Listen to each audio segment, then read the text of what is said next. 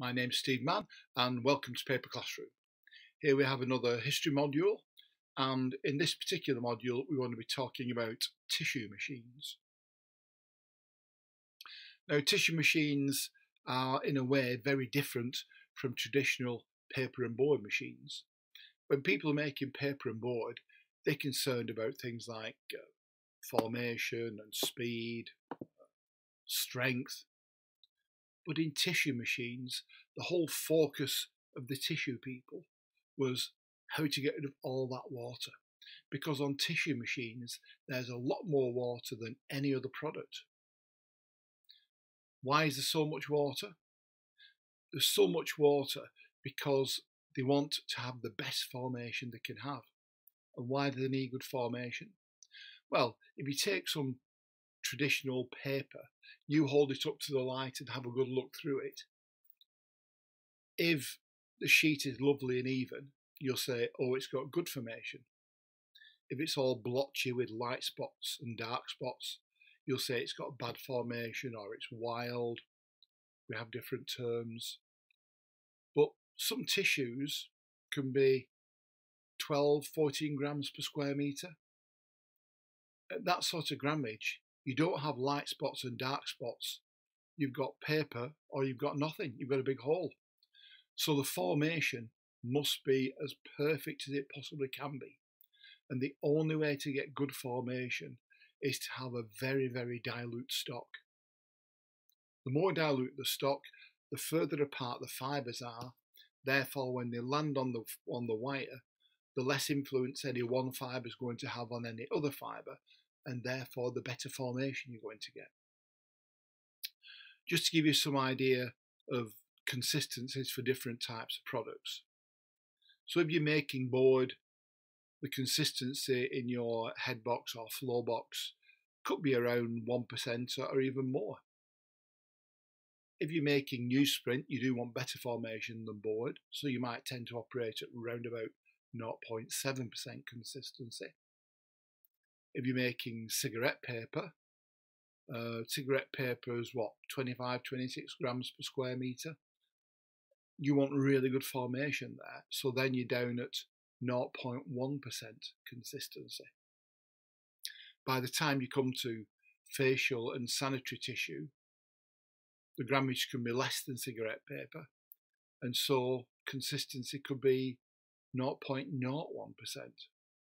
And if you move into things like tea bags, where a tea bag is typically 12 to 14 grams per square metre, you really do want the best formation that you can get. I've seen some headbox consistencies where you've got 1 gram of fibre per tonne of water. So with tissue, there's a lot of water to get rid of. Now, when they first started to make tissue, they used a conventional floyd.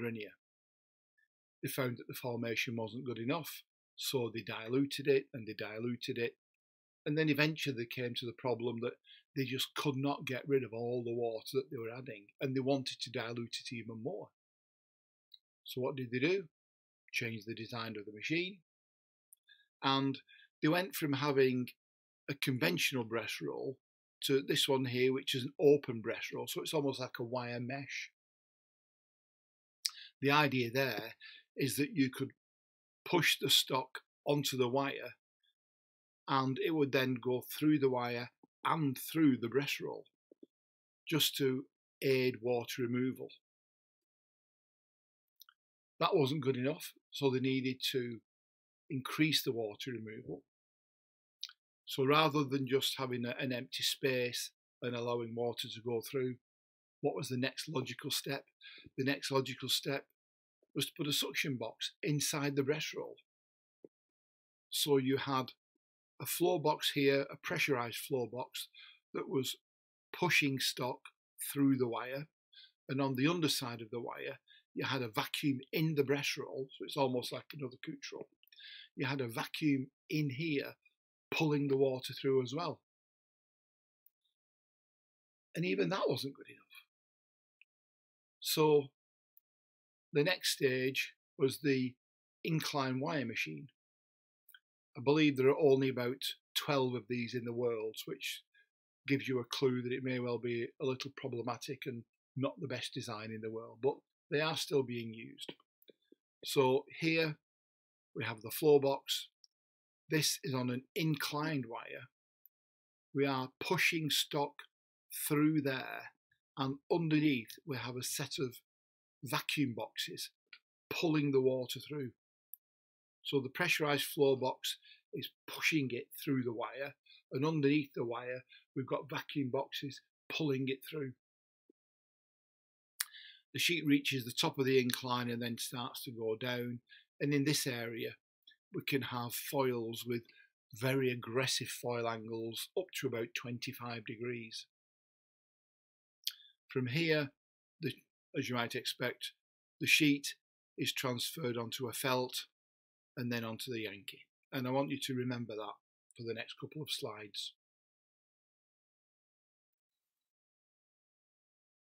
The next idea was, well, they were watching what other people were doing. They were watching what the newsprint people were doing, and they were developing twin wire machines. So the tissue people also got into twin wire machines. So here we've got a floor box that squirts the stock virtually vertical. It gets caught between these two wires, and the wires are wrapped around this forming roll. Now it's a solid forming roll, so the water cannot escape that way. Here we have pressure applied by the outer wire, and the pressure applied, and this is related to something called Bernoulli's theorem, the pressure applied will force all the water out through this way. It gets to this point here, the wires separate, the top wire goes back on its loop, the bottom wire carries the sheet onto a felt, and then from the felt onto the Yankee.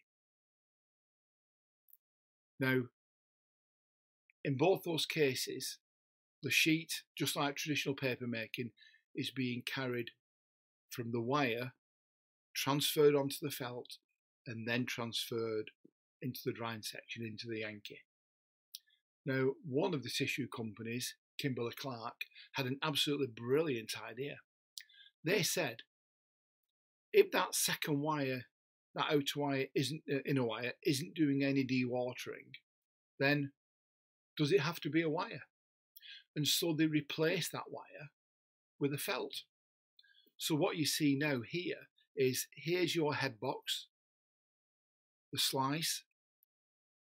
It's pushing the stock to here between an outer wire and an inner felt. Here's your forming roll again. So the outer wire applies the pressure, Bernoulli's theorem. All the dewatering goes that way. The wire at this point separates, and the sheet is now already on the felt, so you don't need to do any transfer. That felt will carry it directly onto the Yankee. So it's really a brilliant design innovation. And just to finish off, just to mention, there are two typical configurations in tissue machines. This is called a Cwrap. So here's the floor box. It's squirting the stock almost vertically between this outer wire and this inner felt.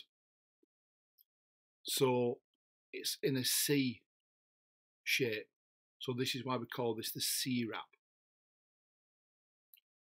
And then finally, slight design change. This looks a bit like a letter S, therefore this is known as the S-wrap. So again, the stock comes here, it gets caught between the inner and outer supports. They separate at that point, the outer one goes that way, the inner one comes this way, carrying the sheet. And then the last thing to mention, the very latest development in tissue technology, is to actually, rather than using a standard press roll to press the sheet onto the Yankee ready for the drying, is that the standard press roll has been replaced with a shoe press. Now the shoe press is the best press that there is. Everyone dreams of having a shoe press if they haven't got one. Mills are now being built with 2 shoe presses rather than the 3 traditional regular presses. I did see some literature that one mill in China was built with 3 shoe presses. We'll talk about why shoe presses are so good when we do the tutorials on pressing later in the series. Well, I think that's all I want to talk about today. Thank you for watching this video. Please enjoy all our other videos. Give us some feedback if you wish, and we look forward to seeing you returning.